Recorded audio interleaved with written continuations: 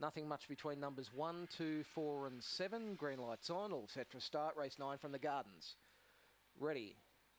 Racing, Ricky Tenga began nicely, as did Devet's New Mia, who's going across, but coming across was Nesquik and leads from Devet's New Mia, Ricky Tenga. A gap back in 4 spots, Sawtell Mouse, followed by Yanni Gogolak, French outback. Last couple, Concrete Blonde and Billy's Girl down the side. Nesquik on top, a couple, Ricky Tenga. It's Nesquik over Ricky Tenga, a gap back to Yanni Gogolak, but in front is Nesquik. Too good for them. Beat Ricky Tenga. In third spot was Devet's New Mia over Yanni Gogolak, and a long gap back then to Concrete Blonde. Billy's Girl and Sawtell Mouse was about the last one in. 7-1-2. 7-1-2 the numbers. 22.86 the time. And number 7, Nesquik's been a little bit too good for them.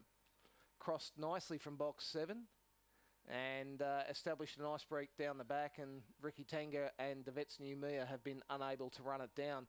7-1-2 and 6. 7-1-2 and 6. 11.05 was the first split. 11.81 was the run home and 22.86 the overall time.